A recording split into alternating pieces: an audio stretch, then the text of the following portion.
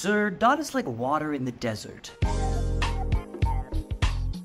Yep, the Kus is in Dubai, a bit rainier than expected. Tomorrow we're at the Polkadot Pulse event, ahead of Token 2049 later in the week. All of that coming to you on this show, but first, biggest story this week so far is the impending launch of Polimec, Deloitte-powered compliant seed round sales. The first 2 tokens have been announced. Apillon's easy Web3 deployment platform will be raising. I guess the 91,500 DOT they're requesting from Treasury right now isn't gonna cut it. And Mandala chain. They're partnered with Indonesia, 4th largest population on the planet, to put their citizen IDs, registrations, and government processes on a blockchain secured by DOT. After those 2, well, judging by this giggling emoji, I'm gonna say the NAND token for hyperbridge, or maybe sometime after by Excavate, putting real estate development and investment on chain. Accurast, mobile compute cloud, probably any project that spins out of Tansy, maybe even Tansy itself. They're offering out-of-the-box blockchain deployment on Polkadot, now over 600 Tinker chains deployed on their testnet. It's hard to believe you can get DOT for under $7 today. And it looks like maybe you can for a few weeks yet. Zeitgeist betting market secured by Polkadot has an implied 85% chance of it staying below 950 by the end of the month. I'm gonna go on the yes side here for a chance to 5x my bet. The market on an ETH ETF approval by the end of the month is a coin flip, but Bitcoin price above 68,000 by the end of the month, the degenerate gamblers are bullish on that. And here's Pnin with even more wider crypto news. In this week's broader crypto update, did anyone miss the market correction? Or Iran and Israel? Perhaps Hong Kong's ETH and BTC ETF approvals? Or Uniswap's Wells notice? On one hand, you could see the Wells notice as a good thing. The SEC attacking the clear non-security, decentralized, well-backed protocol is probably our best bet at a win. On the other hand, any SEC win here could launch the US into the Stone Age, though they have been on a losing streak of late. The argument from Uniswap is that they're merely software developers creating open source code, trading digital file formats, including Unisocks, the OG Uniswap NFTs. While we don't know exactly what the SEC will go after, the token, perhaps affected by recent governance, or even those pesky NFTs that are called liquidity providers. Whatever this case, this affects us all, especially with all those Uniswap forks running around. Not that the SEC could actually shut down the internet,